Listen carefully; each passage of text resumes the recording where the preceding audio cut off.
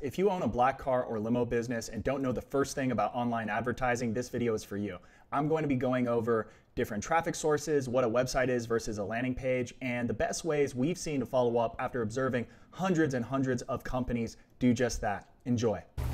Hey, what's going on, everyone? It's Mark Petrie here, back with another video for you all. And today I want to talk about online marketing basics because I know that many of you watching this might not understand the fundamentals, and it's actually pretty simple explained like this. And so all online marketing starts out with traffic, right? So traffic is visitors to your website, visitors to your landing pages. And so what we're trying to do by doing Google ads, Bing ads, Facebook ads, or SEO is we're trying to get traffic to our website or traffic to our landing page. And so once we get those visitors going to our website or landing page, the landing page is made, or website, the sole purpose is to convert visitors into leads. So that's all your website and landing pages are really, at the end of the day, that's their main purpose, converting visitors into leads. And then once you get the lead, your sales team and your sales system, if you have one, is meant to get leads into bookings. And then finally, once someone does book and you perform the service, and hopefully they had a great experience, following up with them, talking, asking them about how their experience was, what could be improved if they had a great experience, that's a perfect time to ask them, hey, do you by chance have any other upcoming events? Are you a business traveler? Do you travel a lot? Because we would love to earn your business. And so really, all online marketing is trying to do is optimize for each of these things here. And what do I mean by optimize? Well, you can think of each of these blue question marks as a percentage. And so you might be wondering what I mean by that. Well, what I mean is this. First off, when you're doing something like paid ads, like Google ads, Bing ads, Facebook ads, we want to make sure the highest percentage of traffic we are getting is relevant. Because remember, with these three, you pay per click. So when we're running any of these campaigns, we want to make sure that traffic that we're getting is relevant because we're paying every time someone clicks on our ad. And so if we're only getting 50% of the traffic as relevant, as people looking for exactly what we offer, where we offer it, if that's only 50%, that's going to make the cost of a lead go up, a cost of a booking go up. It's really going to double the cost of a lead, double the cost of a booking. And so that's the first thing we want to optimize for. We want to make sure the traffic that we're getting is relevant traffic. Next, how well does your landing page or website convert visitors into leads? So this is going to be another percentage. And what I've found is a good solid percentage for the limo industry is anywhere from 20 to 35%. Now keep this in mind. If you have issues here and you're sending half of the people going to your site are irrelevant and maybe they're not looking for a service you offer, maybe they're not looking for the service you offer in the location you offer it, well, if 50% of these are irrelevant, that's going to lower how well your landing page converts them into leads, right? Because if they land on your site and they're looking for a Miami charter bus rentals, for instance, and they see that you do offer charter bus rentals, but let's say you're in Raleigh, North Carolina or something, well, they're not going to convert into a lead, right? Because you obviously aren't offering the service they need in the area that they need it.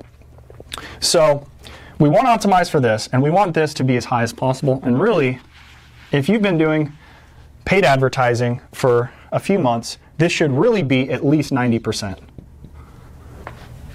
And if that's at 90% and this is any less than 20%, and really I like to see it at 25 or 30%.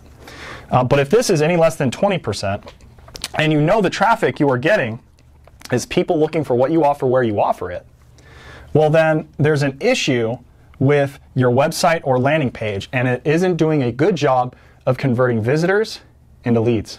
So if this number is good, and this number isn't, we know that the problem lies in the landing page or website.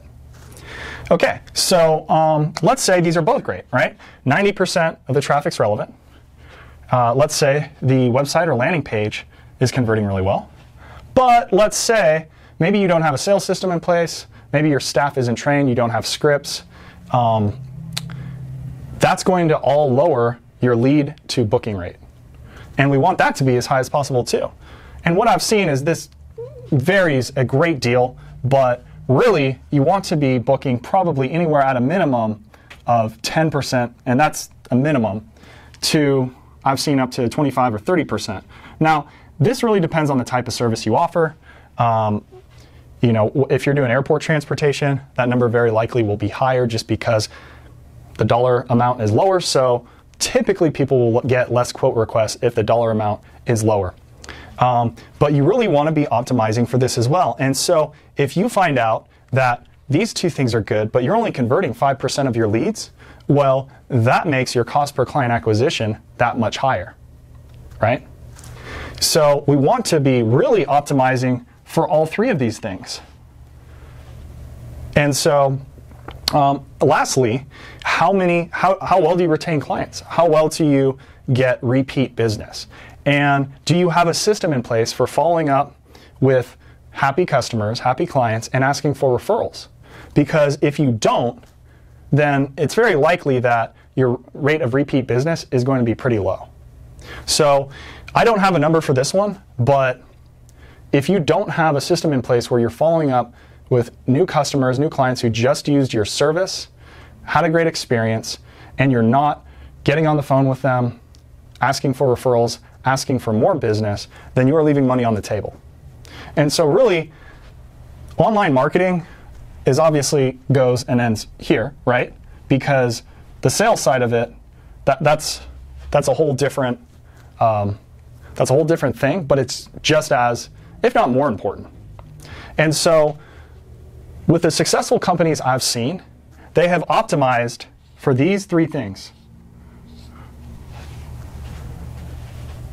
And those are what really drive your results. The higher these percentages are, the lower your cost per client acquisition.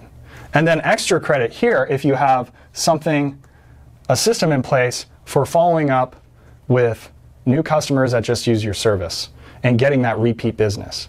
Because over the long term, that can really have probably the biggest difference out of any of these things I just mentioned. So this is really the online marketing basics. We want to make sure we optimize and get the highest percentage of relevant traffic to our site.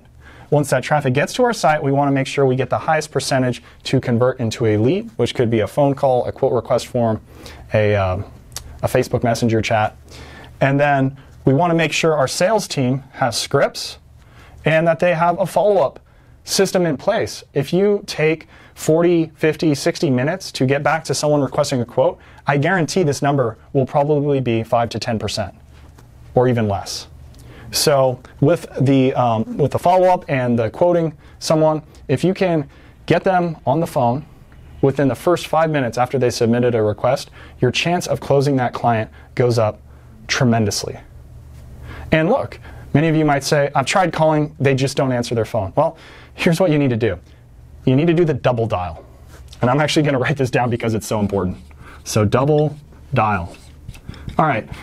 So I get a ton of robocalls, and I'm guessing a lot of you do as well, and they're very annoying. And so I never really answer my phone if I don't recognize the number. And most people are like this. And so when you call, why are they going to answer? You might say, well, they just submitted a quote request. And sure, they might have, but they don't know that's you calling. And so what you do, don't leave a message, just hang up. Call them again, because the chance of them answering the second time is much higher. And why should we even do this? Why not just send an email? Because you're always going to convert people at a higher rate with an actual conversation. So anyways, guys, I hope you enjoyed this quick video about online marketing basics.